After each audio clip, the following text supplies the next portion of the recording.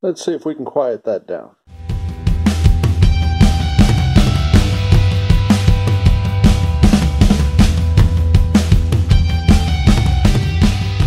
Welcome back to the channel.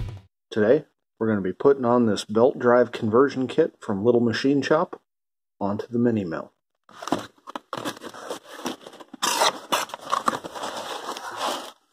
So this is what we get with it. Looks like probably an instruction set, a belt, looks like a motor mounting plate probably. This is a safety cover. It's to protect the upper pulley, the motor pulley probably, from getting any fingers or anything in it. It's plastic. We might make a new one of those out of sheet metal.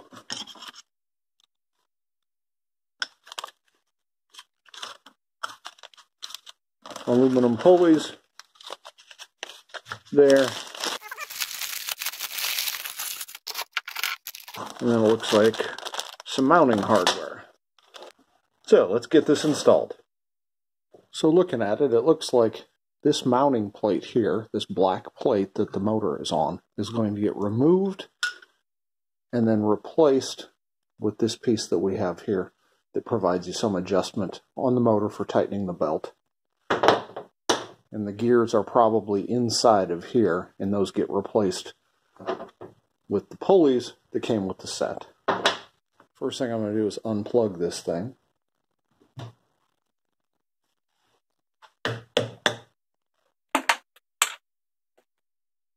There's a set screw on this one. It's right down over here that we're going to have to loosen so we can take this spanner off.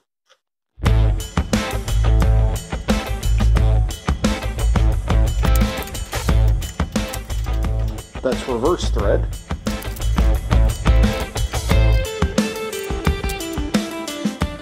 The instructions say to loosen it, but they don't say to remove it, so I don't know how far I'm supposed to come up off of there. So right now I'm going to stop there.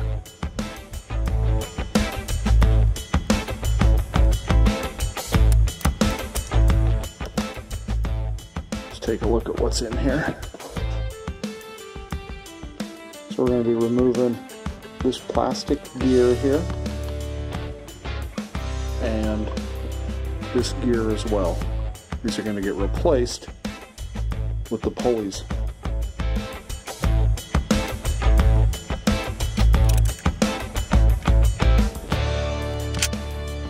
Okay, now we just have to remove this gear.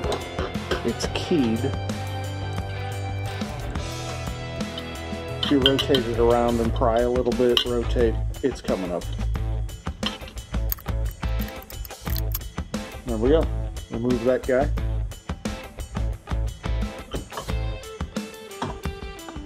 Now we need to remove this snap ring. See if I've got some snap ring pliers here.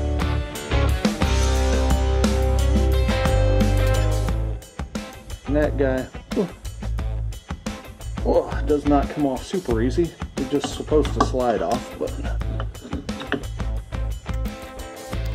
that is not a finely machined surface, I'll tell you that. So the instructions say this sleeve has to come off.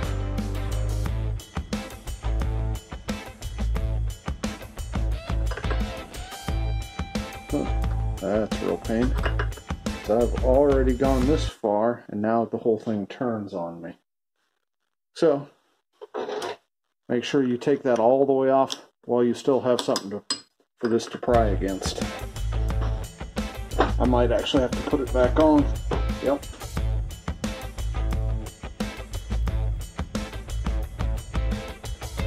Let's see if I can do that without screwing it back down. Oh, that is really not great for tightness.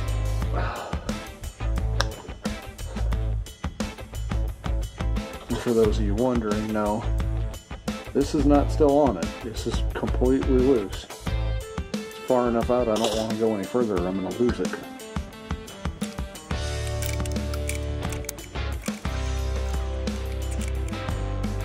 All of these edges are nice and sharp too. They were definitely, no time was spent deburring any of this. I'm probably going to take a small file and I'm going to hit these before I reassemble it, because that is just, I mean, those are sharp. Alright, now we can take this back off and remove this sleeve. So that is disassembly complete. So step one of the directions talk about some clear plastic sleeve. I don't have a clear plastic sleeve. I honestly don't know what you're talking about.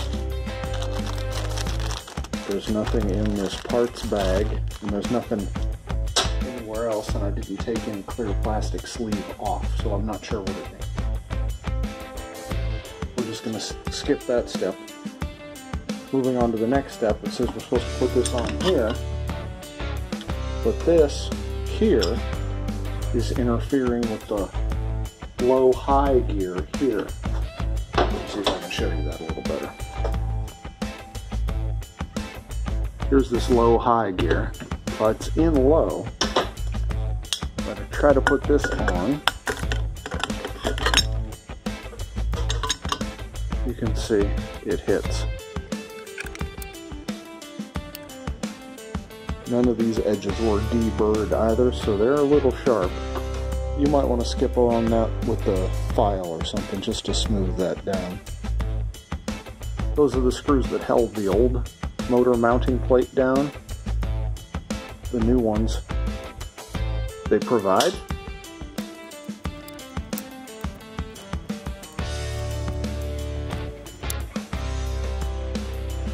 Next is the large pulley. It's got a keyway here that's going to go on that woodruff.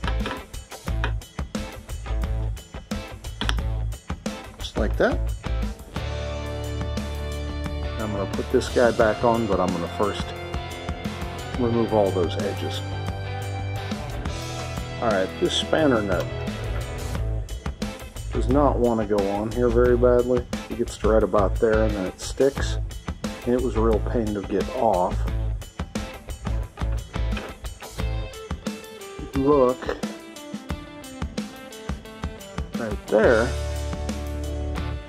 those threads, my assumption, it's from that set screw coming through, pushed into them, and you know, galled the thread all up.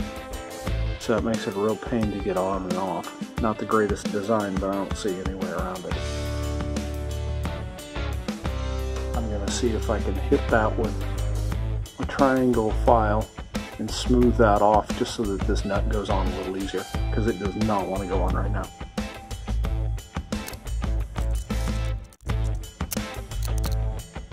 Alright, I just cleaned this up with some brake cleaner. The inside of this is pretty rough. The tool that they used I think was fairly dull, so the teeth are not smooth at all. I went through the inside of it with a little bit of emery cloth to try to smooth it out. We'll see if that helps.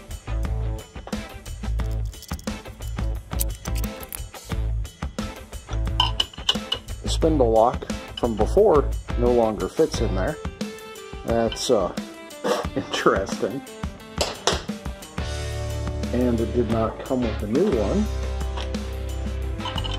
I guess we'll use a Allen wrench.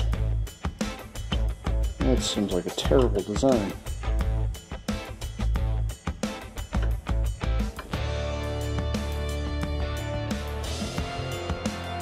Yeah, that's frustrating. That's actually the most frustrating part so far, is that it didn't come with a spindle lock and the old one doesn't fit. There's no way you're going to do this without the spindle lock, because that thread is just not clean anymore. Cleaning those threads up definitely helped. It's going on much easier than it came off.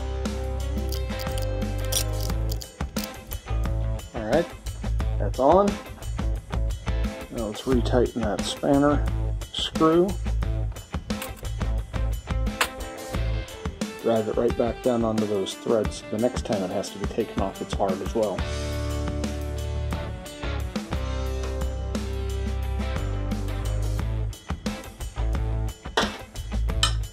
This we've got to take off because we're going to mount it onto the motor.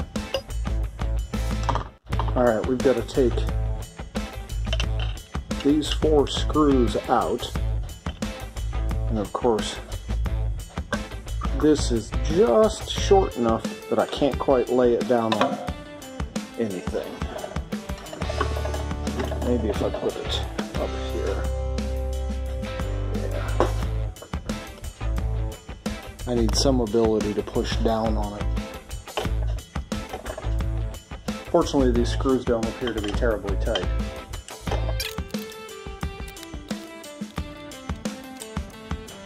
Now this is going to mount here with the motor on it like this, right? So it's important to look at where this electrical cord goes in, because if it's in any other orientation, we're not going to be able to mount it. The electrical on this motor up here, right here, needs to be facing somewhere around here. I'll rotate it here, right? So the electrical lines up with this.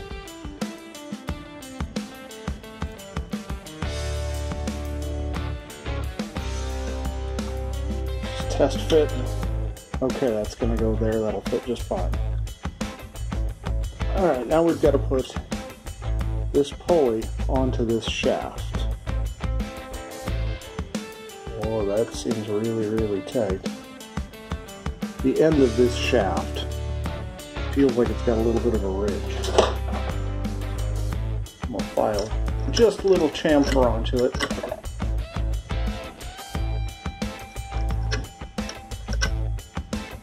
Especially around the keyway, it's got something going on there.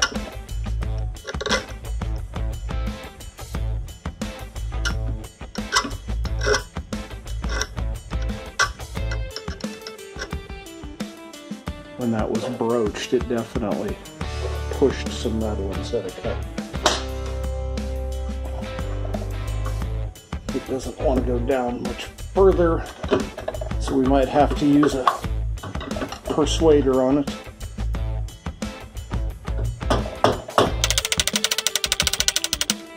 If I ever have to take that off, it's going to really suck. Alright, that's all the way in. Now we'll tighten the set screw here. Remember, it's small and it's in aluminum, so don't over tighten this guy, it'll strip real easy. Now, I assume we're going to put this over. We've got to get our belt on.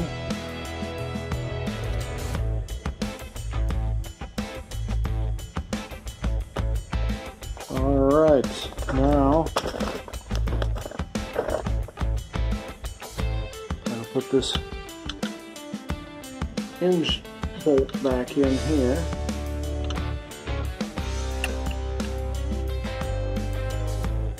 Alright, now we've got to mount this lever lock. We have to disassemble it here. It's not hard. There's a little spring in here. Don't lose him. We're going to take this. This directly against that with just a little bit of shoulder makes me nervous. That's what holds that's providing the friction, look at that. So this shoulder just down in here on this plate is what provides the friction to hold this motor in place and keep tension on that belt. There just isn't much there. I'm going to lift this up and I'm going to put a washer on that. I just don't trust it. It didn't come with one, but I don't like it without. So I'm just going to use a number 10 flat washer on this. Put that on.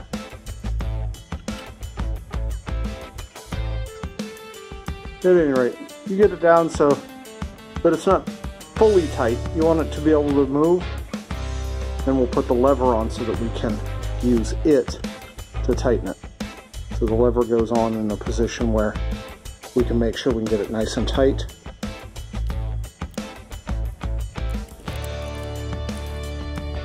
So then we just tension this belt by pushing the motor backward and then tightening that down. Okay, reading the instructions, which is a little unusual for me, I know, it seems that this interference over here is actually intentional. So you're supposed to bring it all the way up to here so that it intersects, and it should be between gears right now. So it should not be using the low-high gears originally there, because we're using the belt drive to determine whether it's in low or high. And lastly, we have this. It's got a protective film on it that I could peel off, but I don't really care. Plug it in, power it up.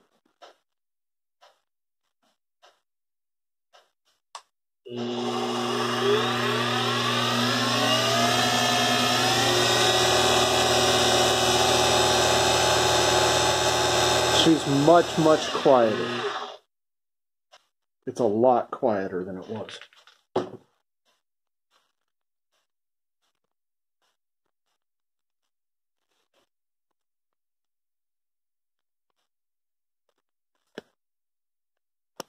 And there we go. Belt drive kit installed. Thanks for watching.